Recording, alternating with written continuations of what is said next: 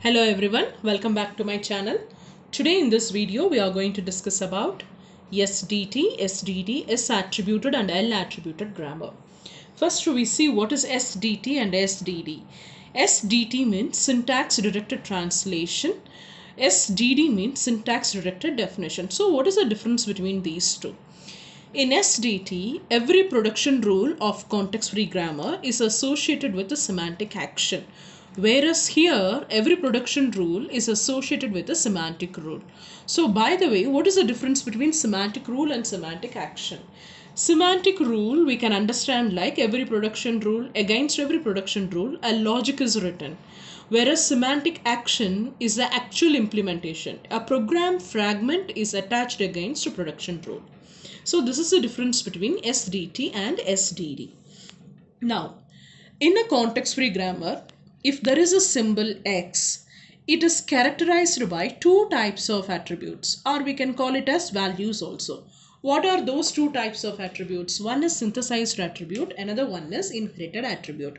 Okay, let us understand what is synthesized and inherited attribute from this given example. Suppose we have a production rule X derives Y Z. Let me draw this as a parse tree.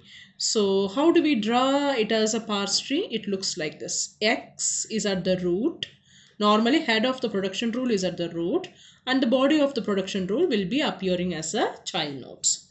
If the value of X is obtained with the help of Y and Z, look at the arrow mark or the dependency graph. If the value of X is computed from Y and Z, then we can say that the value or the attribute at X is synthesized. I can write like this. For example, the value at X is stored in the attribute A. Let us consider like that.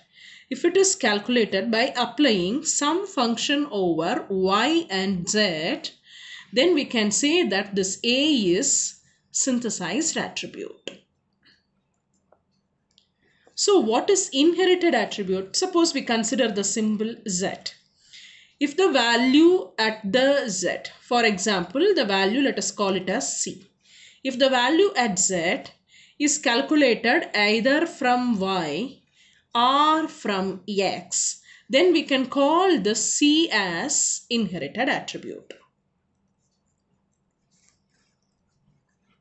So these are the two types of attributes associated with the grammar symbol in the context-free grammar. Now let's discuss about S attributed and L attributed SDT. Okay, in S attributed SDT, the entire grammar contains only the synthesized attributes.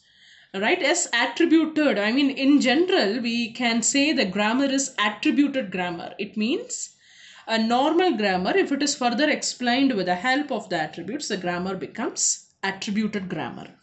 Okay, in that what is S attributed? If it uses only synthesized attributes, it is S attributed.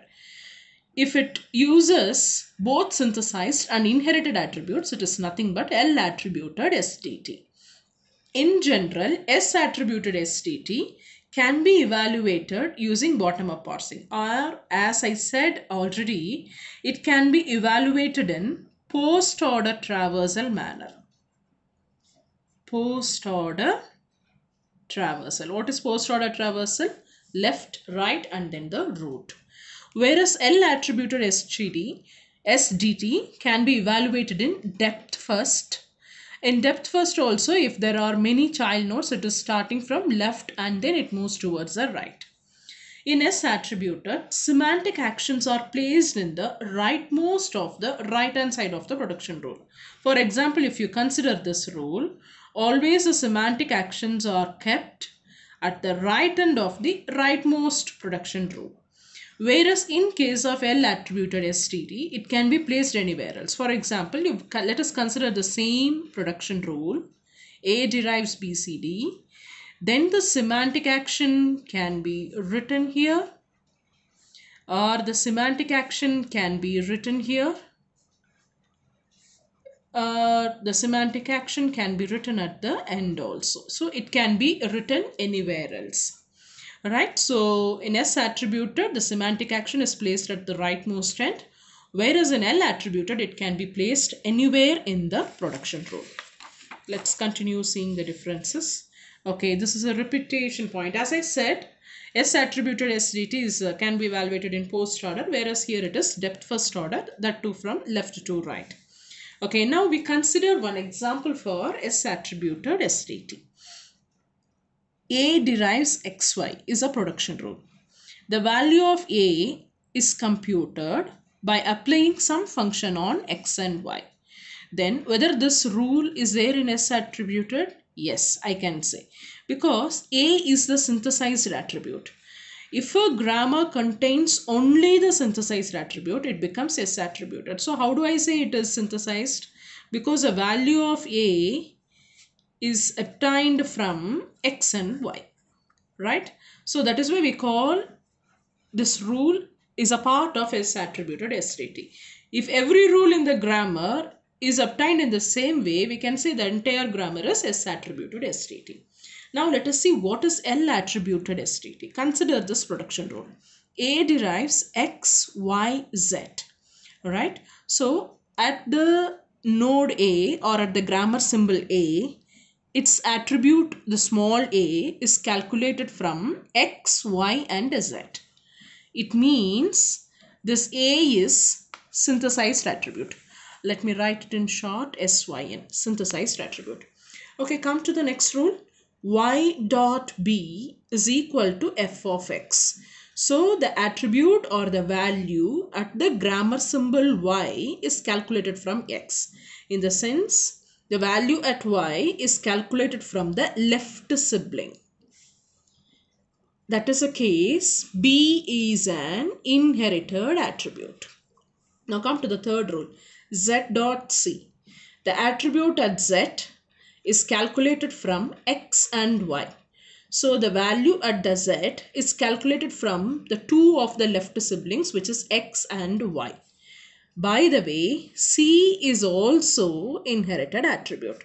In this case, all these rules says this production rule is a part of L attributed SDT because it contains both synthesized and inherited attribute. And one more important point I have to emphasize here. When a grammar symbol is inheriting the attribute, it should always inherit the values from the left sibling, not from the right sibling. For example, suppose let us consider the grammar symbol X.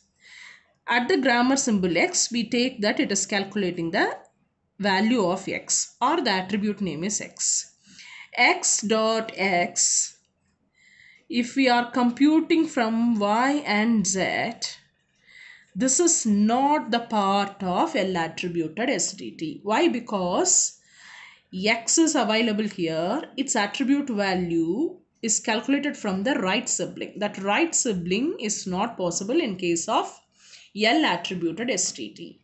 Always the inherited attribute or the inherited value is calculated from the left grammar symbol. That is why the name of the STD itself is L attributed SDT.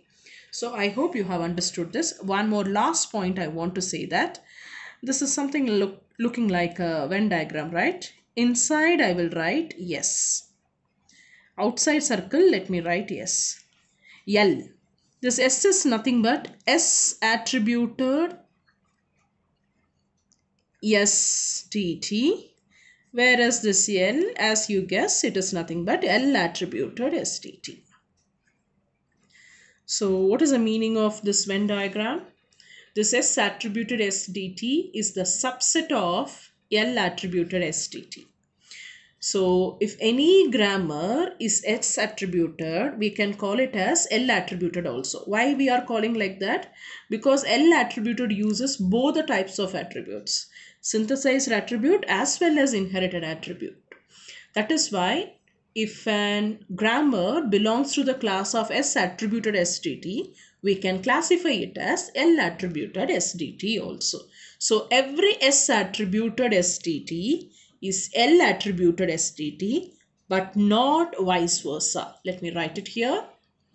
Every S attributed SDT is L attributed SDT.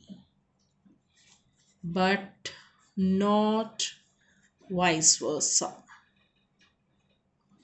I hope you have understood all these concepts. Please share these videos with your friends. Also ask them to subscribe to my channel. Thank you, students.